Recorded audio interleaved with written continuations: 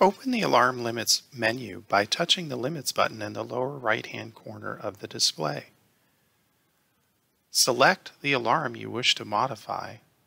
Turn the encoder until you get to the desired value, and then touch the alarm control again to accept it. You can close the Limits window by touching the Limits button again.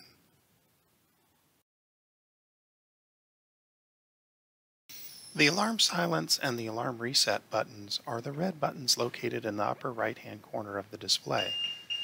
When an alarm occurs, pressing the Alarm Silence will silence the alarms for 2 minutes.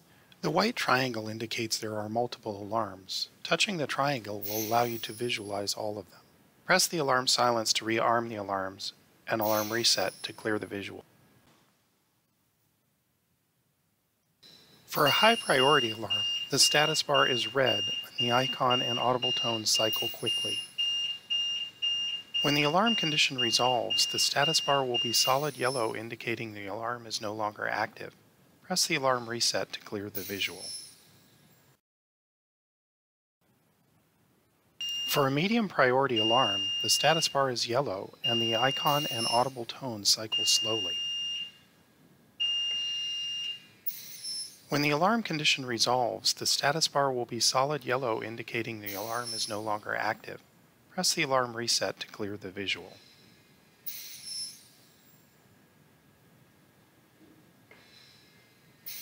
Vela can also display low priority alarms such as a fan failure.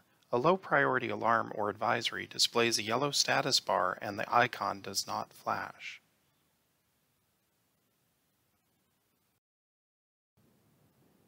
The sound level of the audible alarm is adjustable on a scale of 1 to 10, with 10 being loudest.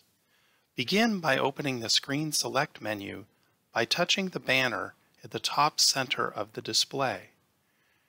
Then select Extended Functions, and then Vent Setup. When you touch the Alarm Loudness control, the alarm tone will automatically sound so that you can assess the sound level while you make adjustments.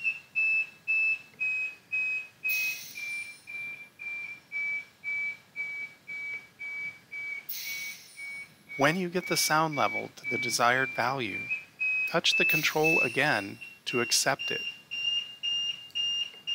Then exit the Vent Setup screen and exit the Extended Functions display and press Main to return to the main display.